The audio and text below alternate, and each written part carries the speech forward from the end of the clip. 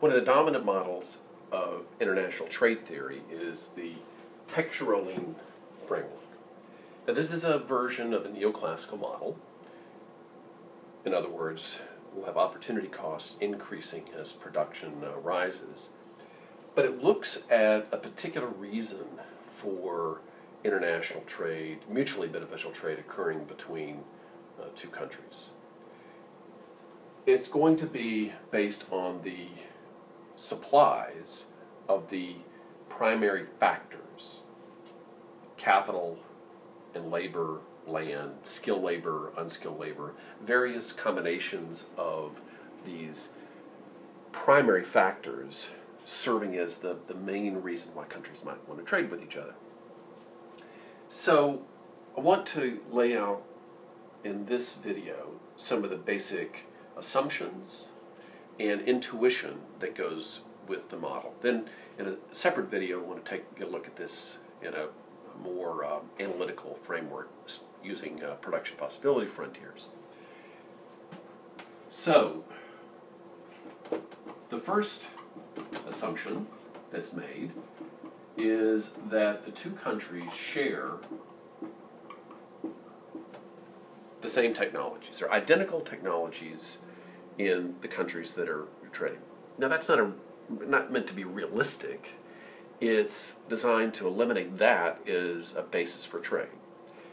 If you recall, from the Ricardian model, we've already shown that differences in technologies are a basis for trade. So we don't need to have that in an additional complication in the Heckscher-Ohlin model. We can set that aside. We also assume that there are identical tastes, identical demand conditions in the two countries. Not because it's realistic, but because we want to eliminate differences in taste as a basis for trade. There's a separate video for that. So again, we're setting aside these alternative reasons why countries might want to trade. What you do assume is that countries have different relative factor endowments. Now, typically, the assumption is made in the neoclassical framework that there are two types of endowment: capital and labor. Now, this is not the only way you can divide up these primary factors, but this is the standard one. So when we say that there are different relative factor endowments,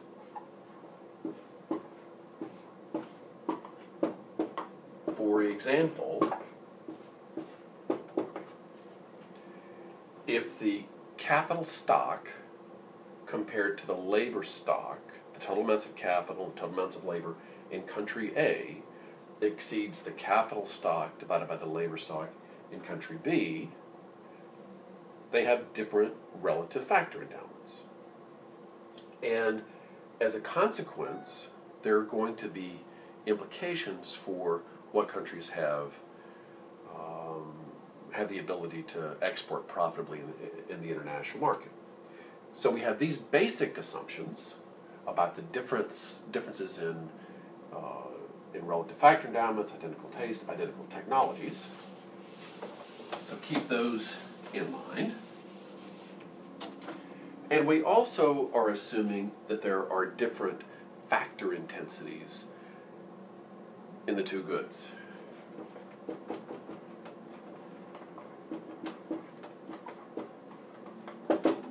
Separate video about this as well. We're going to assume that good X is the capital-intensive good. Please take a look at that, the relevant video. And we've got a labor-intensive good Y. And again, the capital labor endowment for country A exceeds the capital labor endowment for country B. So they have these two different types of goods and two different supplies for the two goods. So let me lay out the basic intuition about the implications of all of these assumptions. The basic intuition behind the Heckscher-Ohlin model. First,